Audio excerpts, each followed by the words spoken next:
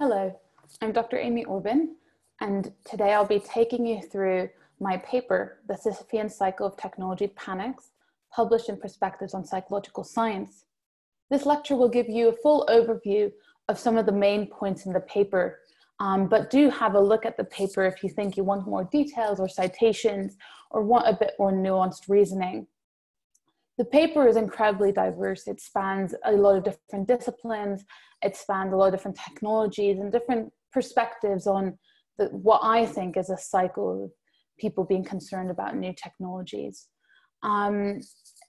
So what we'll be covering in this lecture is both the past, thinking about past concerns about technologies, the present, how we're reacting at the moment, and the future, both from a societal perspective, a political perspective, and a scientific perspective, thinking about what maybe scientists could do better to allow us to be more efficient in how we react to new technologies. But let's start all the way in the past, in the 1940s. So in 1941, Mary Preston, who was a pediatrician working out of San Francisco and Stanford, published this article in the Journal of Pediatrics. She wrote about children's reactions to movie horrors and radio crime. So she was studying a group of children, about 100, 120, and how they reacted to listening to radio crime dramas on the radio or going to the movies and kind of seeing movies there. There wasn't any household television yet. And she made some pretty grave and quite important discoveries. Firstly, she found that these terrifying scenes, both on the radio and in movies, can have an inhibitory effect on the function of every organ in the body. She wrote in her paper that this kind of addiction to radio dramas and movie dramas would create bad dreams and poor sleep and really undesirable symptoms and make the child inadequate to meet life demands later on in life. And she really argued that this is a true addiction and that kind of the majority of the kids in her sample were severely addicted to these radio dramas and movie dramas, and that most of them utilize this addiction as an escape from reality, much as a chronic alcoholic does drink. Naturally, now we find this sometimes even funny, these kind of grave concerns about the radio. Many parents would now be happy if their children spent significant time listening to the radio instead of playing on their phones or on video games or on social media.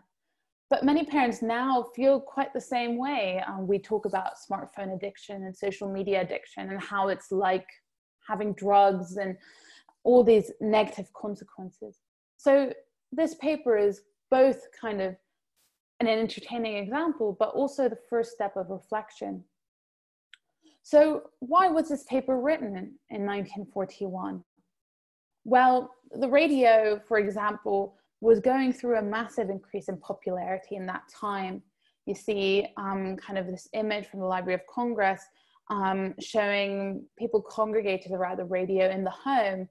And we see that in the US, households that had at least one radio really increased in the 1930s to the 1940s, from about 30 to 40 or 50% to 70 to 90%. So this is a massive increase in a short amount of time. So the radio was really causing some major changes in how people live their lives. And also, the radio was causing major changes how children live their lives. And it's often the leisure time of children that causes us the most concern. Children in the 1940s started spending about 1 to 3 hours a day listening to the radio. So that's a significant chunk of leisure time that people are normally kind of quite attuned about what children are doing. So it's very similar to what we have now, that the smartphone or social media has had explosive growth and has started taking up quite significant chunks of leisure time for children and changing the behavior of society as a whole. So I'll do a short quiz and just have a think about whether the quote I show you is about the radio or about smartphones. So the first is, no locks will keep this intruder out, nor can parents shift their children away from it. So this is actually about the radio, and it was said in 1935 by the director of the Child Study Association of America. Think about the next quote is, here is a device that is everywhere. We may question the quality of its offerings for our children. We may approve or deplore its entertainments and enchantments, but we are powerless to shut it out. It comes into our very homes and captures our children before our very eyes. Have a think. Yes, so this is also about the radio, actually from a parenting magazine in 1939. Even though when I give this as an actual lecture, there's often a 50-50 split in the room. And this is, giving your child a blank is like giving them a gram of cocaine. Okay, this one's easier. So this is about the smartphone, and I actually took it from a British newspaper headline from 2017.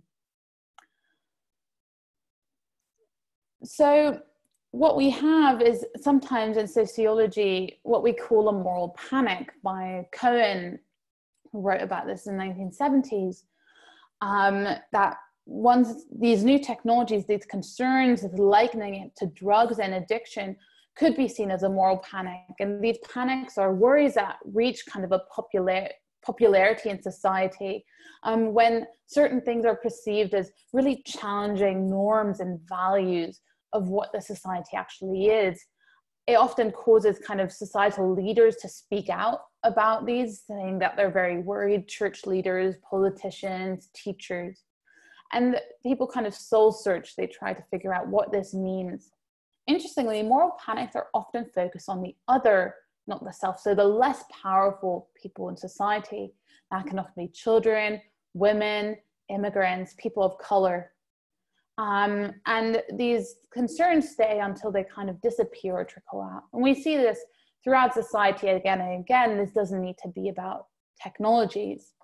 But there's something more, and the paper really tries to extend from saying, oh, well, this is just a moral panic, to understanding, well, what drives these concerns? What are the societal, political, and scientific factors? Because only if we really understand why we keep on getting concerned, we can maybe do something about it.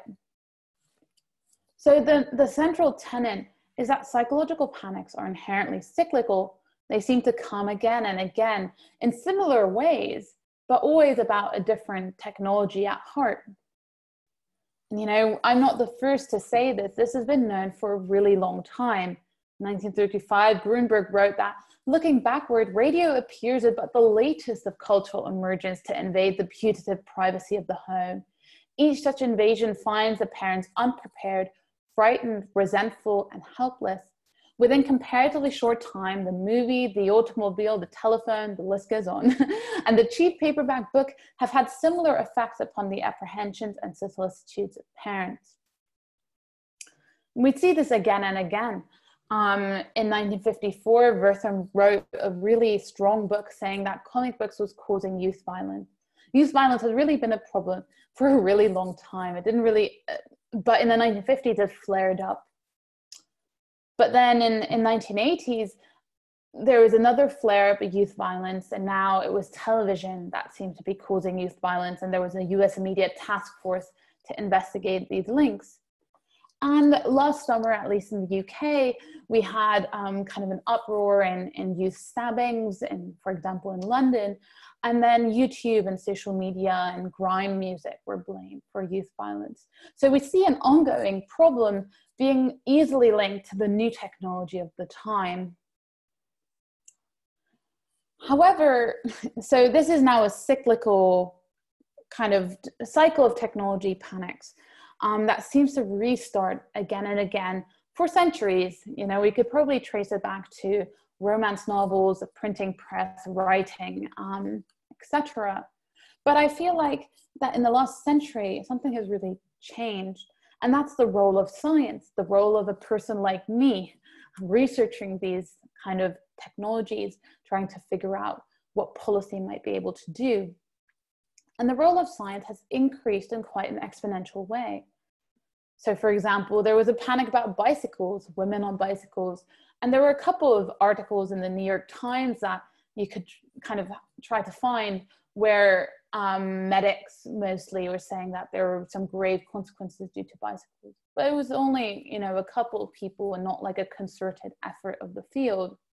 With the radio, we already see some actual scientific articles being published, people being worried and saying that in the scientific literature. But again, it's only a handful of people. With comic books, Friedrich Wertham actually wrote a whole book. So there's already started to be more of an influence of scientists trying to grapple with these issues. And then it really increased. So television, we had full kind of teams of researchers going in.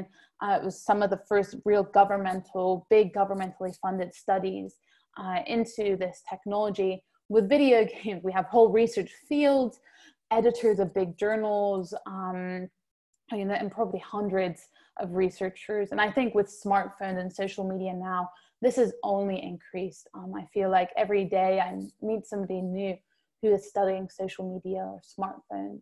And so we've really what has changed is really a huge increase in scientific involvement in these debates. This brings me to Jerry Ravitz's ideas of the industrialization of science. Why are scientists more and more looking at new technologies and their effect on society?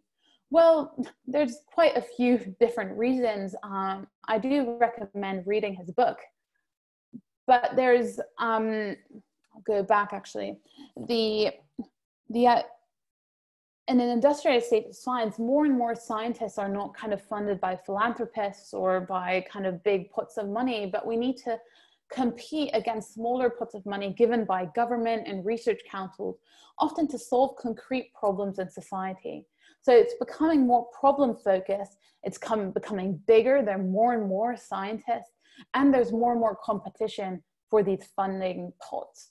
So actually a focus on technology panics is quite interesting because one, there are funding pots available, society is concerned, and now kind of there's more funding there. Scientists go in, they try to solve this problem, use the funding, and that kind of helps their careers as well. And in the last century, we've also seen that more and more people want science to be done. The more and more policy wants scientific evidence, kind of evidence-based policy is a holy grail. So there are fewer areas of life where kind of common sense wisdom is now valued more than scientific evidence. A century ago, about problems about parenting or questions about child rearing were still mainly something for religious leaders, families, or communities to think about. But now people look towards science for these kind of problems or solving the problems. So we as scientists now operate in a real industrialized scientific space where we're workers kind of working for funding, expected to solve these practical problems in society that people want information about. And this will become crucial in later parts of the paper. But let's go to kind of the title of the paper again. We've now done a long introduction about some of the core ideas that we'll use now to think about the Sisyphean cycle of technology panics. The name comes from King Sisyphus, a Greek king that kind of, in short, ousted the gods. He thought he was better than the gods. He tricked them. And so at the very end, they got so exasperated, they put him at this hill in the underworld, making him roll a stone up the hill. And only once he reaches the very top, thinking he's actually figured it out, he's rolled the boulder up the hill, it rolls down again. He has to go back down and kind of start rolling it up again. And he actually does this for eternity. This is a never-ending cycle. So why do I name my cycle of technology panic the Sisyphean cycle of technology panics? Because I think we might be in a similar situation. So instead of the king and the underworld, scientists kind of do a lot of work trying to figure out a new technology that people are concerned about. They roll a boulder up the hill. As a society as well, we're trying to figure something out, but we never actually reach the top. Always once we're almost done figuring things out, a new technology comes around. People are actually more interested now about smartphones than video games or television.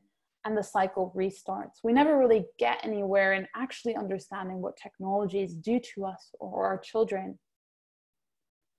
So the cycle itself and how I've laid it out has different stages. So 4 in total. There's the first, which is kind of the psychological reaction from the population and society, which creates a panic about a new technology. The second is the political reaction to that population, to the electorate, and what politicians do in trying to figure out kind of what to do about this technology panic, moving it on to science, outsourcing it to science. So the third is then the scientific community trying to figure out the new technology, kind of often reinventing the wheel with every new technology and therefore not getting very far. And so we end up at step 4, which is no progress, new panic, where we actually had very little progress, putting policymakers in front of some very difficult decisions that we'll talk about later. And where often the cycle just restarts because a new technology comes around, nobody cares about the old technology, the funding dries out, the scientists move on. And so we've kind of then go back into the cycle again, forgetting about radios and televisions and comic books, and kind of focusing just on the newest technology at hand. So I'll go through the steps one by one. The first is panic creation. So as I said, this is about the kind of psychological factors that might drive all of us to be concerned about a new technology that becomes popular throughout society and maybe surpasses a certain threshold of popularity. And an idea that helps, at least helped me conceptualize this, is technological determinism. So this is this kind of universal human outlook to technologies, that we often think that technologies are the basic and fundamental drivers of changes in society. They're powerful things that change us, change how we work and function, but that we cannot change back. So it's kind of a one-way street of technologies influencing us and we cannot do anything about it.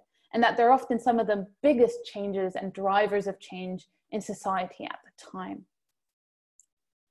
Technological determinism, this kind of feeling of technologies being so powerful and so powerful to change things, makes it easy to link new technological kind of changes to other changes in society. For example, decreases in mental health, something that's very long-term might be linked to a short-term increase in a certain technology like social media, or the economy, or the way youth kind of react, youth violence. Something interesting currently is something like the COVID pandemic being linked to 5G. Again, we see a very kind of societal trend that has complicated origins being linked to a very simple technological reason. Okay, so we have this panic creation. Technological determinism influences how we think. That then also causes a moral panic. We kind of talked about at the beginning of the talk. And so now we have a society that is very concerned. Naturally, then, politicians feel like they need to do something. And actually, a lot of people have argued that politicians benefit out of these societal panics. Again and again and again, politicians have used people's concerns about new technologies to show that they're standing up to technology companies that are emerging, whether that's TV companies or social media companies or video game producers, to demonstrate that they're really concerned about children or vulnerable populations. And crucially, by, for example, kind of saying that they're going to target social media companies and that this will improve mental health, this allows them to deflect attention from more difficult or uncomfortable issues in society. Maybe kind of things that their previous government put in, like cuts in youth mental health services or children's center and austerity, or problems with their electorate, pressure put on children from parents, or kind of a mixture of the two. Actually, instead of blaming kind of your own government or blaming the voters, it's a lot more easier to blame an emerging technology company people are concerned about anyways. And we see this again and again. The UK Health Secretary here, Matt Hancock, often gets very positive coverage when he says that, you know, he'll stand up to places like Instagram and that this will help solve some youth mental health crises. While maybe, and possibly very much so, kind of general systematic change in youth mental health services, education, children's centres, reversing austerity, all of these would be just as effective or probably even more so. So politics and science often seem separate, but are actually inherently interlinked. And we need to think about this link to know what place we as scientists play. Science, in the way that kind of Jerry Rabbit thinks about these things in the industrialization of science, provides reassurance and comfort to a population. It allows to kind of calm fears and kind of figure things out to help inform policy. And so politicians and policymakers, once a concern flares up, their reaction is often to kind of outsource this problem by saying that they're going to fund research, they're going to commission work, and then referencing research in their own talks and policies. So this kind of outsourcing process is really positive for a lot of scientists. It means kind of funding, which we all need to survive. It means prestige, interest from the media, and naturally the personal thing of studying something that, you know, you're personally interested in, means that studying a new technology is really aligned with incentives. And so I think that's why we see so many researchers now going into this space, studying kind of technological change. However, there's a major problem, because studying a societal issue is very different to kind of the traditional ways of scientific progress. Often science progresses by people studying a universal kind of scientific theory that guides research. So for example, you have a theory and then you test a certain aspect in a very controlled study and then figure out whether kind of it holds or it doesn't, and then you progress the research field. This is very different in science about a societal problem because there is no theory, there's no overarching thinking about it. You see that with the introductions of papers in this field, you know, mine as well. They're often like, loads of people use this technology and people are really worried, so we studied it, you know, or loads of people use this technology and there's fears of addiction, so we studied it, which is very different to somebody conceptualizes a theory and we're going to test this in this certain case, or we're going to try to extend it, or we're going to try to disprove it. And this brings us to the third part of the cycle, which is wheel reinvention. I think that this lack of theory and the streaming in of many researchers into a space where there's very little guidance, theoretical and methodological guidance, is really problematic and leads to a really ineffective and inefficient field. We know that it's quite ineffective and inefficient because research seems to, you know, the same research questions seem to be answered for every new technology. And again, I'm not the first person to say this. In the 1950s, Seago said that, you know, for technological research, we seem to go through the same stages. They seem to always be the same questions. For example, about technology addiction, concentration, empathy.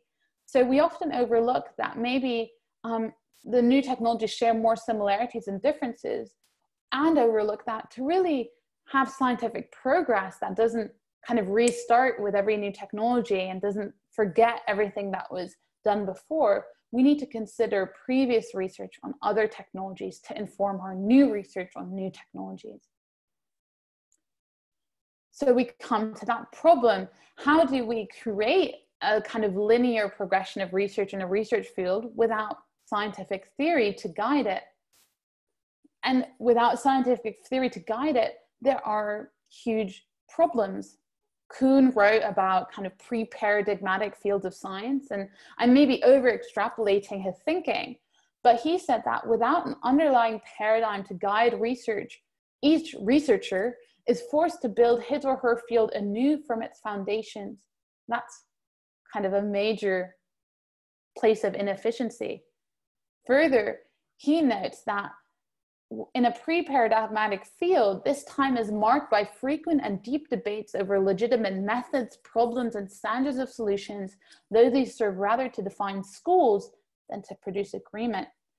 So he said that it's not only ineffective and inefficient to not have a theoretical foundation so that everybody needs to build their own.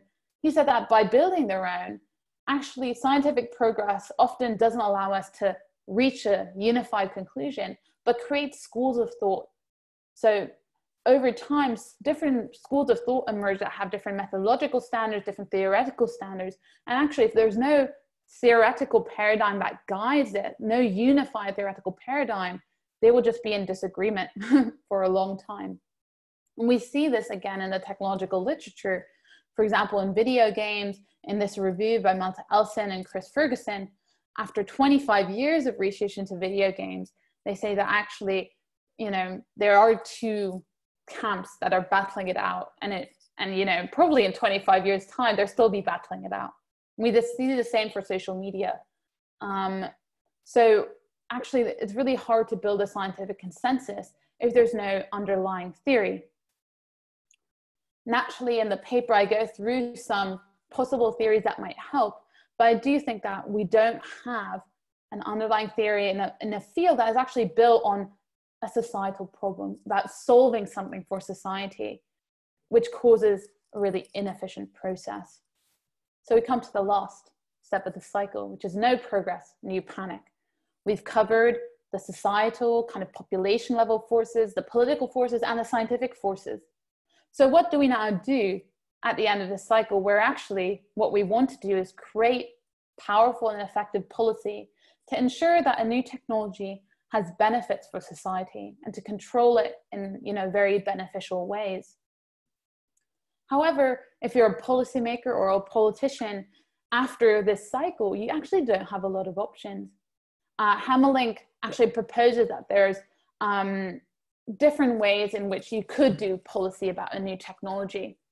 So the first is retrospective work, so looking at the past to inform the future.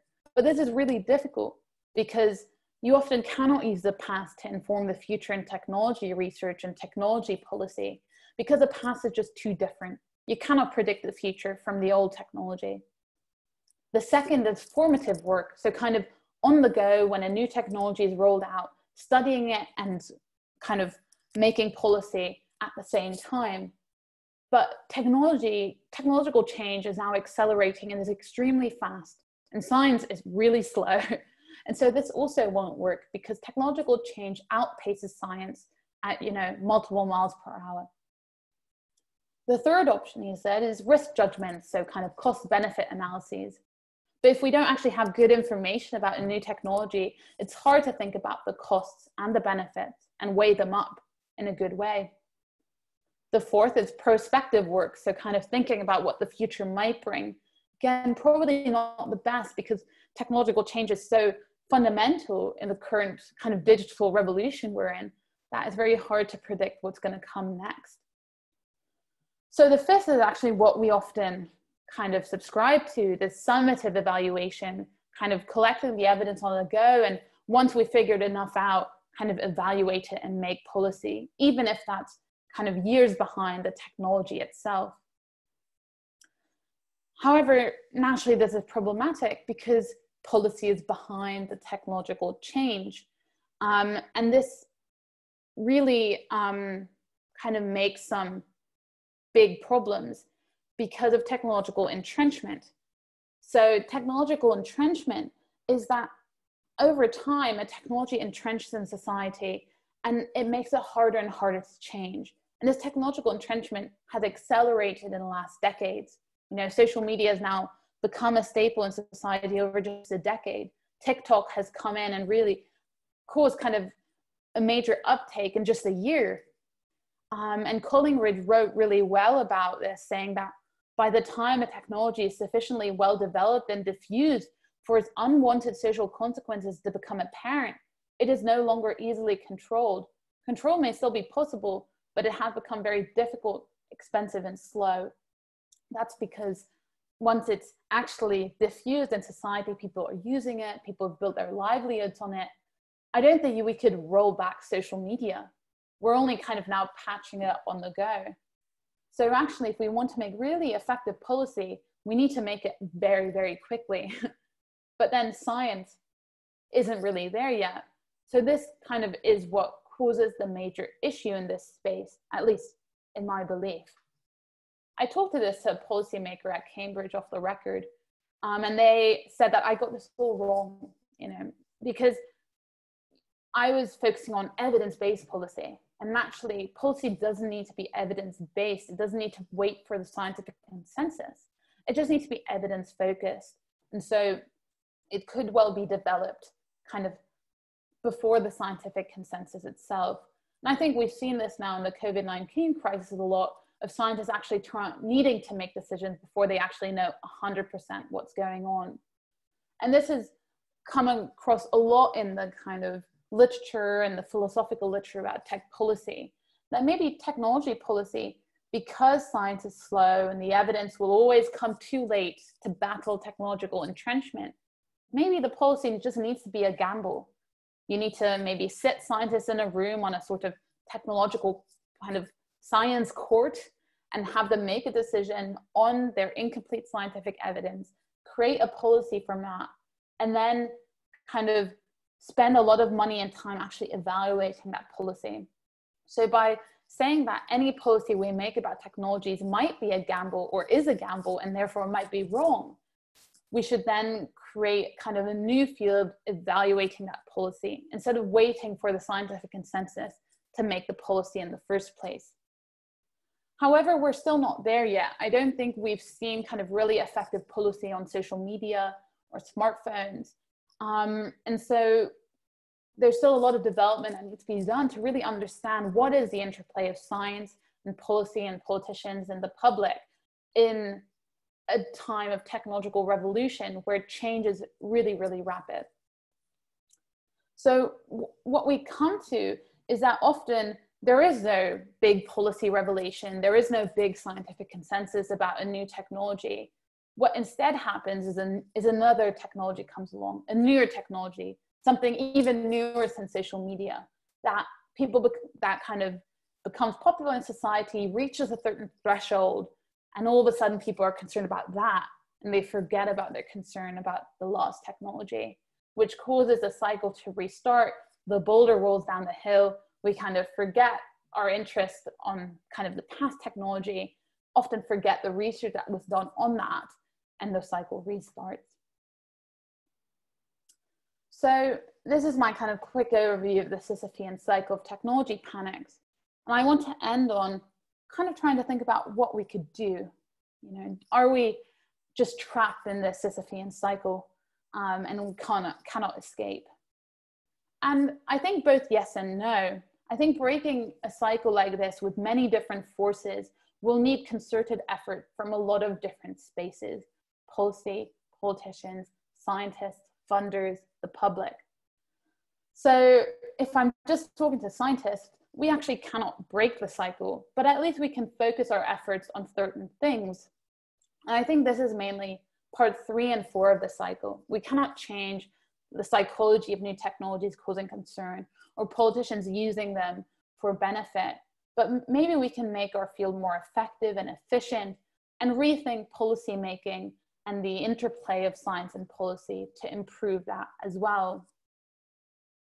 So looking at step 3, we would want to minimize wheel reinvention and probably do this by one, kind of thinking about how we can create better theory. I think that's really hard because creating a whole theoretical framework from scratch for a field that's already existing is probably almost impossible. But what we can focus on is improving agreement on methodology, for example, through open science principles, or accelerating scientific progress. That could be funders funding longitudinal data collection on a new technology before people become concerned about it. For example, funding work on augmented or virtual reality today, rather than in a couple of years when concern has reached its peak and it's too late to really collect that data. Or accelerating scientific progress in other ways that will then allow us to better communicate with stakeholders.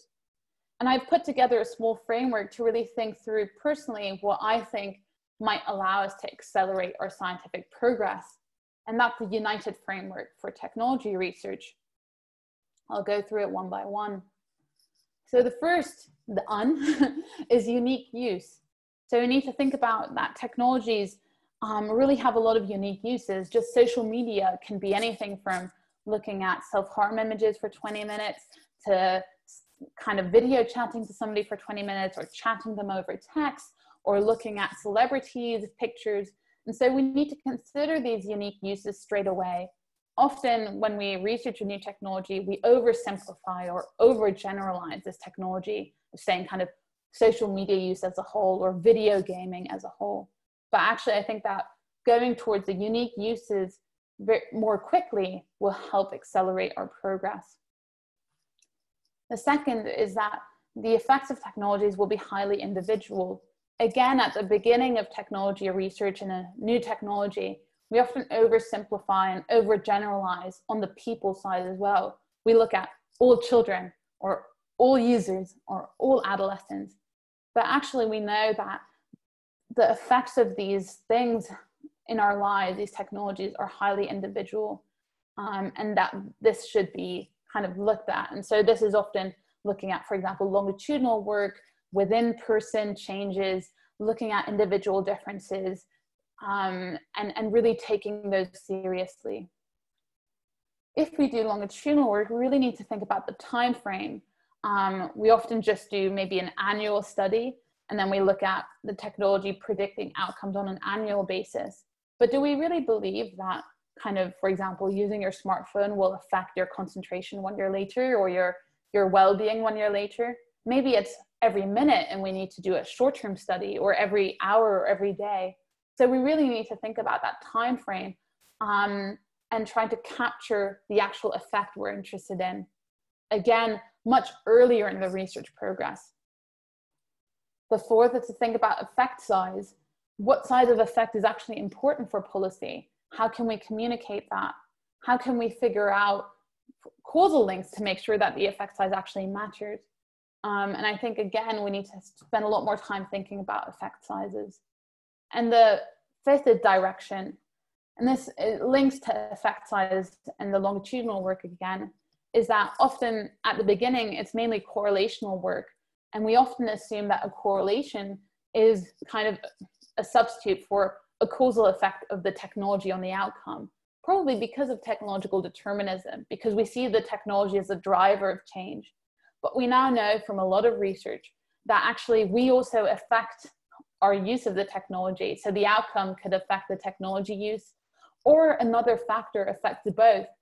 Technology now sits in a very complicated network of factors of everyday life that really both affect our behavior and our outcomes. And so we really need to think about what these correlations and also kind of longitudinal relations we find actually mean, and what they can do to inform policy. So in this talk, I kind of did a whistle-stop tour of my paper, The Sisyphean Cycle of Technology Panics, arguing that yes, technology research is in a kind of almost never-ending cycle of concern, driven by societal factors, political factors, scientific factors, and an ineffective interplay between science and policy. However, I think by laying this out, we can, one, maybe discuss about whether I'm right, and two, think about how we can do things better, because I don't think we're doing things the right way. For example, I don't think we've had a truly harmful technology enter children's lives yet. But in a time of technological change, it's not a matter about if a harmful technology gets developed, it's a matter about when it does. And we need to have the right mechanisms in place to locate that and kind of target that and have policy for that in a very rapid time scale. I don't think we have that yet. So thank you for listening to my talk. And yeah, I hope you enjoy reading the paper.